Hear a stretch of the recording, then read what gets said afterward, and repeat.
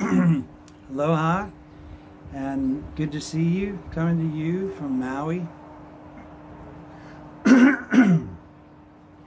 I want to read a sentence from the introduction just to remind us what we're actually doing here. It says, the purpose of this workbook is to train your mind in a systematic way to a different perception of everyone and everything in the world. So that's what the workbook will accomplish. It's training our mind in a systematic way. And so today we're going to see, the workbook is going to remind us that it's more important to follow the system than it is to actually understand it. The understanding will come, but we need to, if it says do this exercise 3 or 4 times a day, we need to do it 3 or 4 times a day. And that's what I really want to emphasize today is how important it is to do this the way the workbook describes it. If you really want to get that perception that it promises of seeing everyone and everything in the world in a different way.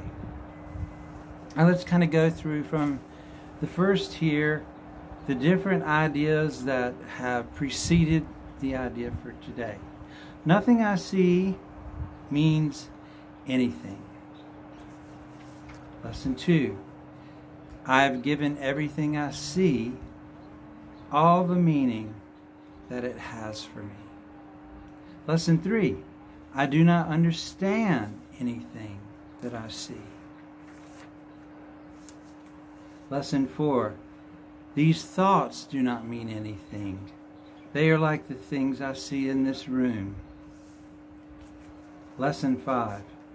I'm never upset for the reason I think. Lesson 6. I'm upset because I see something that isn't there. What do we see? Lesson 7 tells us, I see only the past. And yesterday, the thought for the day was, my mind is preoccupied with past thoughts. So today we're on lesson 9. So let's begin to read lesson 9. It says, lesson 9 says, I see nothing as it is now.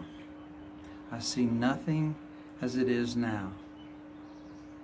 This idea obviously follows from the 2 preceding ones. Basically being, I only see the past, and I'm upset because I'm seeing something that isn't there. So those are the 2 preceding ones. But while you may be able to accept it intellectually, it's unlikely that it will mean anything to you as yet. However, understanding is not necessary at this point. In fact, the recognition that you do not understand is a prerequisite for undoing your false ideas. There was a saying that Jesus had that he said, if your mind is already, if you think your mind is already full of light, then you're in darkness. Because if the light that you think of is the light, is not really the light, then you're not going to really see the light because you already think you see the light. You think you already have it. And that's where I spent a lot of my life, in that place. I read lots of spiritual books. I read the Bible many, many, many times over. And I really thought that I understood the way things are. But this course basically tells me that I taught myself wrong.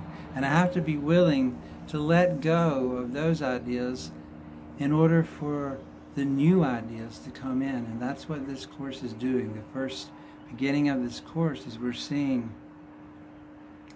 that the way we have always thought it was is not necessarily true. And that's all it's asking us here for in the beginning, is just to have an open mind. You don't even have to understand it. As a matter of fact, you probably won't understand it to begin with. But the prerequisite is if you're just willing to do these exercises and see where they take you. So, these exercises are concerned with practice, not with understanding. So that's kind of what I was saying earlier. These exercises are meant to be practiced. Not as much is it for understanding, but it's actually a method and a practice that doing over and over will accomplish the work that it's trying to do, which is to get us to see the world differently and to see other people differently.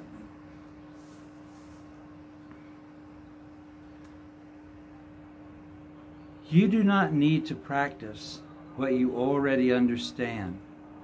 It would indeed be circular to aim at understanding and assume that you have it already, which is kind of like, what if you think you have the light, but you don't have the light, how great is the darkness? It is difficult for the untrained mind, and that's what we're doing, we're training our minds. It's difficult for the untrained mind to believe that what it seems to picture is not there. I mean, that's still kind of hard for me. And it's been probably 10 years since I first started reading the course. But still, it's hard for my mind to actually look out there and say to myself, what I'm seeing is not really there. So if you're feeling that way, that's okay. I feel that way, and sometimes I still feel that way. But that's all right.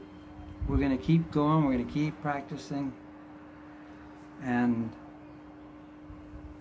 we'll see the light. We'll see things differently. And I already am seeing things differently. This idea that what the mind seems to picture is not there, this idea can be quite disturbing and may meet with active resistance in any number of forms. Yet that does not preclude applying it. No more than that is required for these or any of the exercises. I mean, you don't have to believe it, you don't have to understand it, you may even resist it, but all you have to do to see if it's true or not is to apply it. And I was trained as a biologist, and so I was trained in the scientific method, and that's how I approached the course. Was, okay, I'm going to follow these instructions like I would be following a recipe in a lab to reproduce someone else's experiment. If I don't follow the instructions and do it the way they did it, I'm not going to get the same results. So before I judge whether this is true or not, I'm going to follow these instructions and see for myself, does the Course in Miracles really work for me? If not, I'll just let it go. And that was the attitude that I took in the beginning, and I'm still here reading A Course in Miracles because it has benefited me, and it's still benefiting me. And I think it'll benefit. The Course says it's not for everybody, and it also says that you have to be, actually it says that everyone will have to take some version of this course at some point. But we get the choice of when we want to take it. Not if we want to take it, but when we want to take it. So the fact that you're here listening to me means that you're open to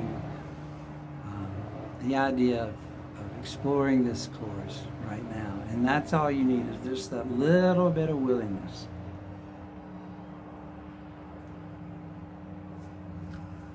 Each small step will clear a little of the darkness away.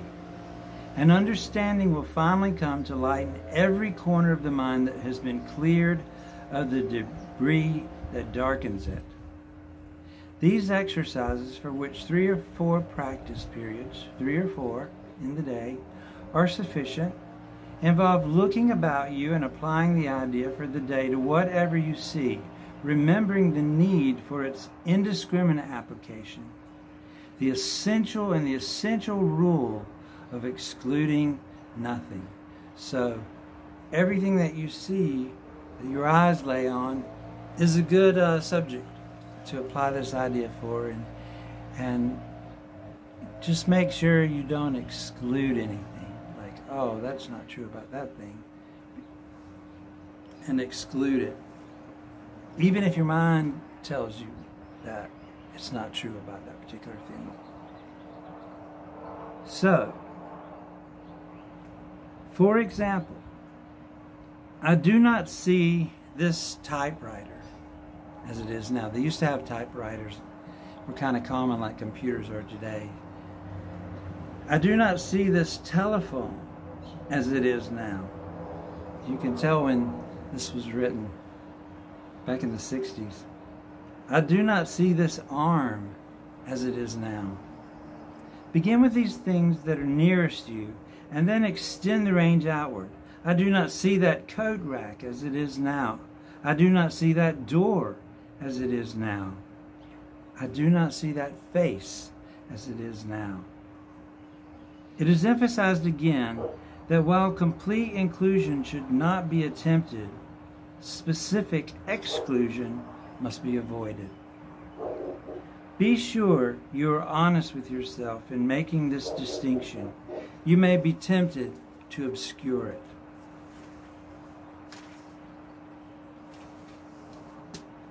So that's the lesson, and good luck with it today. And remember, we're going to do it 3 or 4 times. And the timing for these particular lessons, when you're only doing it 3 or 4 times during the day, is, I know for me, I like to do it in the morning when I first wake up. I like to do it before I go to bed. And then I would do the other 2 times whenever I get a break, and it doesn't take very long, but just where I can get into a quiet space and do them. But you can do it however you want to. And so I just encourage you just to do it. And I just send out my love to you today, and aloha from Maui, and I'll see you tomorrow.